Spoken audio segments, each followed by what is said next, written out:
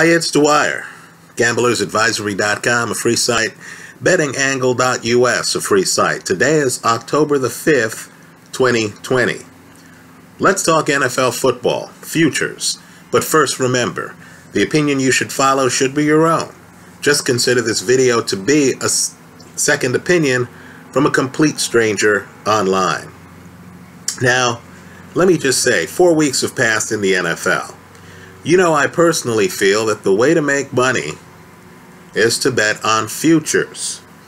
For example, if you look at my videos from last year in the NFL, you'll see that I recommended that people take the San Francisco 49ers, at least add them to their betting portfolio, when they were going off at 22-1. So, of course, by the time the Super Bowl came around, right, you had an excellent opportunity to make money because you already were getting 22-1 on the San Francisco 49ers, right? So that gave you an opportunity to pour more money on the Chiefs, right? If you had futures on both sides, you were able to adjust the risk because some of the bets you got before the playoffs had huge leverage on them.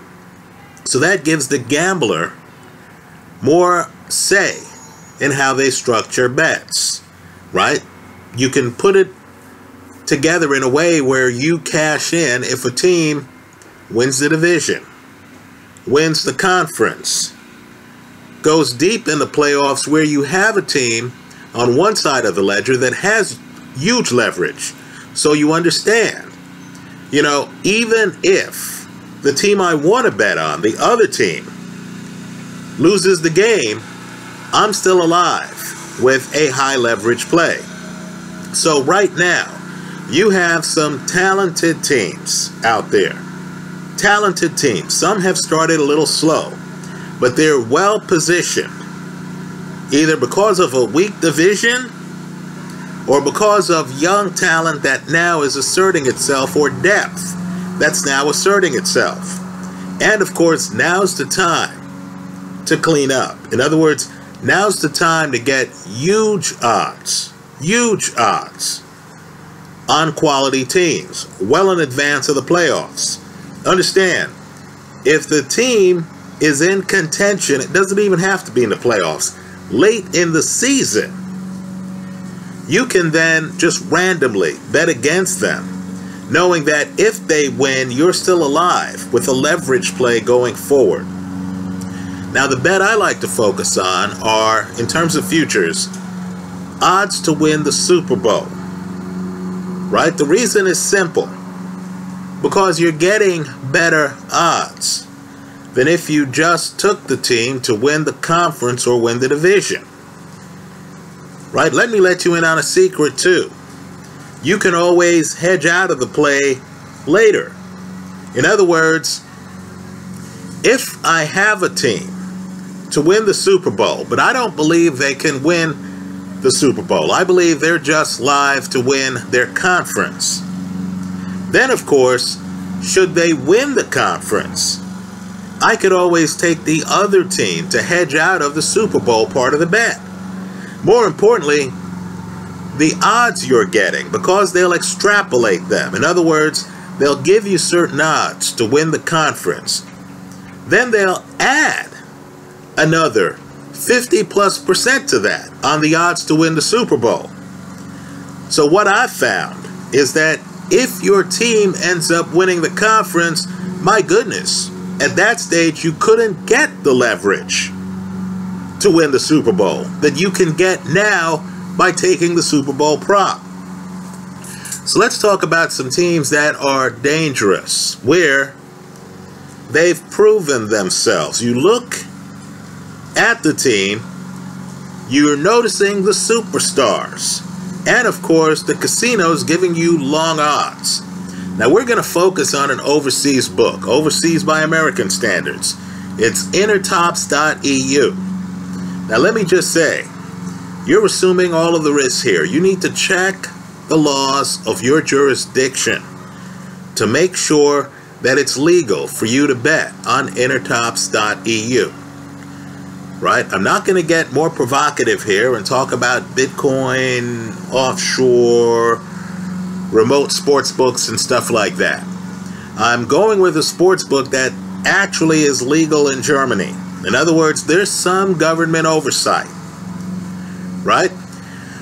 Well, let's just name some teams, and you want to throw just a few dollars on each team, just to have the leverage, just to have that base covered, right? You understand that. It's just to have that base covered. Now, let's just name some of the picks. Again, these are teams that may have started slow, but you see the talent. Is there anybody watching this video who does not see the talent with the Dallas Cowboys? I know the Eagles beat San Francisco last night and technically lead the NFC East. I'm not saying the Cowboys even win the NFC East. But folks, after 4 games, the Cowboy passing attack is such that Dak Prescott just set the record for the most passing yards after 4 games. That's how lethal the passing attack is. Let's also talk about Dak Prescott. There's some people I trust, I believe in, I follow, who don't believe in Dak Prescott, right? Fox Sports' Colin Cowherd. And of course, he has this narrative going of Dak's a good, not a great quarterback, right? Look, gambler, let me just say this. The brother threw for well north of 4,000 yards last year, right? He's on a record-setting pace this year with a new coach who happens to be a quarterback guru. Let's stop kidding ourselves. For our purposes, which involves winning games, Dak Prescott's in the top third of the league. Let's face it too, the Cowboys have found money, right? They pick up Aldon Smith, who's been out of the league for years. Aldon Smith is now among the sack leaders of the NFL. Think about that. Also, aren't you surprised by how deep the Cowboy wide receiving core is? I remember when Cooper used to be the only wide receiver the Cowboys seemed to have. Now you got CeeDee Lamb. Now you got Gallup. Right? Let's just say the Cowboys, who are, let's be clear here, half a game out of first place in their division. Right now, that team is going off at 28-1. You heard right. 28-1 to win the Super Bowl. Again, 28-1. Folks, you're not going to get cheap prices like this again. At least you may not. Right? 28-1. Throw a couple of dollars on the Cowboys. Understand, if they get back in it, and again, they're only half a game out of first place after the first month. Right? You win the NFC East, you're in the playoffs. Cowboys at 28-1 need to be part of your betting portfolio. Let's talk about the other team in the division that seems to be challenging them for division supremacy. No, not the Washington football team. No, not my New York Giants. We're talking about the Philadelphia Eagles. Now, the Eagles are injured right now. What happens when these injured guys start coming back? Folks, they just won one of the toughest games on their schedule, facing the reigning NFC champion 49ers in San Francisco. They won that game. Super Bowl winning head coach. One of the better quarterbacks in the league. Again, a top third quarterback. Right? The Philadelphia Eagles right now, if you thought the Cowboys were a bargain at 28-1, understand the Eagles, and I'm just telling you here, I hope I'm wrong. I'm a Giants fan. I believe in Santa. I'd like miracles to happen. But I believe the winner of the NFC East, who's going to be in the playoffs, is going to be either Dallas or Philly. Folks, you're getting Philadelphia today, October the 5th, at 33-1. See, this is how you beat Vegas. In other words, in December, when you're looking at your betting portfolio, understand, the team doesn't have to win the Super Bowl for you to cash in. Because you're getting such huge leverage later in the season, if there's a playoff game where you say, man, Philadelphia can't win this, then you could ask yourself the other question, how much money did I bet on Philly? If it's $10, then you say, okay, well, let me bet $20 against them. If I win that bet, then I will have doubled my money off the exercise. Right? Philadelphia at 33-1, in my opinion, is a must part of your betting portfolio. Understand, casual gamblers aren't figuring out the logistics. They're thinking, oh, Philly lost some games. Right? They're thinking, well, how many teams are better than Philly in the league? Folks, I don't care how many teams are better than Philly in the league. Philly right now is leading the NFC East. Somebody is going to come out of the NFC East and make the playoffs. That's just the way the world works. Understand, too, you also have wild cards. If you look at Philly and you're thinking to yourself, wow, Carson Wentz is pretty rough. Wow, this defense has some players. Wow, this head coach takes chances on fourth down. He's a risk taker and a successful one, a Super Bowl winning risk taker. Then the minute they get up in the 33-1 range, you have to say, you know what, I'm going to put some money down on this team and have them be a part of my betting portfolio. Let's talk about another team. You just saw them beat up on the Dallas Cowboys. Understand, this team has been bad for so long that they now have some high picks. Myles Garrett, freak athlete, one of the best at rushing the passer, physically more dominant than 90% of the league. He was picked first in the draft. Baker Mayfield, folks, he's now in his third year. He was picked first in the draft. Nick Chubb, a guy on my fantasy team, ran for over 40 yards early in that Cowboy game, then got hurt. So then, of course, Cleveland has depth. This is a new day. They bring in Kareem Hunt. Right? That guy's running all over the Cowboys. It doesn't take a rocket scientist to start to think to themselves, you know what, maybe this Cleveland team has an excellent rushing attack. And they're deep. Right? And they're deep. Let's talk about the wide receivers. How many touchdowns did Odell Beckham Jr. score yesterday? It's on the running play that you saw the burst. When he's on his game, he's one of the best in the game.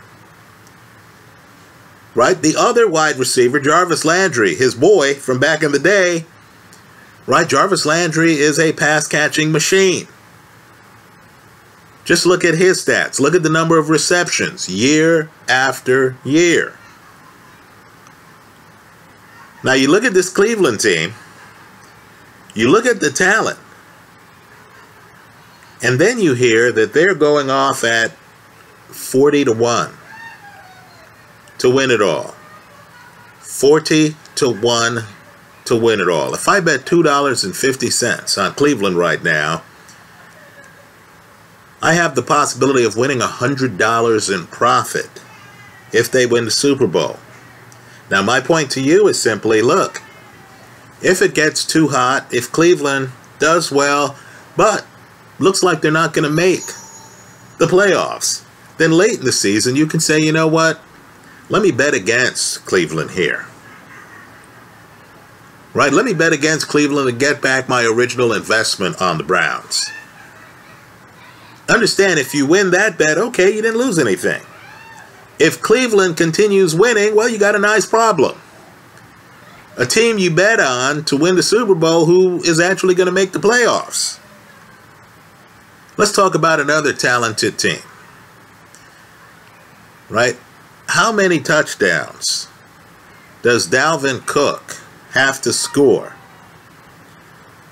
before you realize that the Minnesota Vikings have an effective rushing attack. Let's be clear here too. I know people are schizophrenic on Kirk Cousins. Right? I know when things are going well, you hear Kirk Cousins is a great quarterback. He signs a contract. The team offered him guaranteed money. Right? Everyone loves Kirk Cousins. People go back through their records and they realize, Kirk Cousins has been one of the more effective quarterbacks in this league. But when things go bad, people hate Kirk Cousins. Some people just have it that way in life. Right? There's no in between. There's no, hey, Kirk's a decent quarterback. No. It's either Kirk Cousins is one of the best or he's one of the worst. Well, as a gambler, look, you just want to profit off the mood swings the public has, don't you? This Minnesota Viking team last year went into New Orleans in the playoffs. They made the playoffs. You're dealing with a team that made the playoffs in the most recent season. They go into New Orleans, they beat the Saints. This is the team that eliminated the Saints. This is a team with recent playoff experience. Now, I understand a lot of guys have left Minnesota. I understand some people are cringing on the defense, even though Mike Zimmer, the head coach, is a defensive guru. But at a certain price, the speculation is worth it. I know Green Bay in the division is off to a fast start. Okay, fair enough. Right? I understand there's some teams there in the NFC who are going to be troublesome this year who weren't in past years, right? The Tampa Bay Buccaneers. I get it. But Minnesota's loaded. And believe it or not, they're so hated right now that you can get them at 50-1. 50-1. Understand, the Cleveland Browns, who did not make the playoffs last year, are more expensive by an order of magnitude than the Minnesota Vikings. In other words, $2 bet on the Cleveland Browns at 40-1. If you win there, you win $80. $2 bet on the Vikings, by contrast. If you win there, you win $100. There's a $20 spread there for every $2 bet in terms of potential winnings. Folks, this is lunacy. I don't know what can be said. Kirk Cousins is still there. Dalvin Cook is still there. The defense is going to tighten up over time. Understand, Minnesota's defense is not the only defense looking a bit shaky. Right? Seattle's defense, supposed to be highly vaunted, they've looked a bit shaky. How did that Baltimore defense look against Kansas City on that Monday night game? Right? Defenses aren't quite together yet. They're gelling. If the casino is going to pay you 50-1 for the Vikings to win it all, I'll be their huckleberry. Understand, at these odds, I can start hedging the bet in mid-December. Right? I can say, you know what? Wow, the Vikings look a little flat. I have my doubts. I'll bet against them then. Understand, too, if you play your cards right, you're going to find that when December comes around, you have leverage on multiple teams in multiple conferences. That's your dream scenario. So then you have the power based on a minimal investment, because that's what leverage does. Minimal investment, possible maximum outcome. Then you have the opportunity to throw money here, throw money there, even out the risk, win if either team wins. So, the Cowboys here at 28-1. That's a bargain. The Eagles here at 33-1. that's a bargain. Folks, somebody has to win the NFC East, as hard as that is to believe. Right? The Cleveland Browns. I know it's a tough division. Trust me. Right? Ravens, Steelers, hell, these days even the Bengals are a cause for concern. But how much talent does it take before you say, wow, this team is talented? How many teams have a backfield with Nick Chubb, and I understand that MRI is pending as I make this video, but with Nick Chubb and Kareem Hunt, how many teams have a backfield like that? Let's face it too, when Baker Mayfield is hot, woo, there might be a high variance with Baker Mayfield. But when he's hot, folks, he can hang with anybody. Right? He won the Heisman for a reason. Wasn't he promising his first year?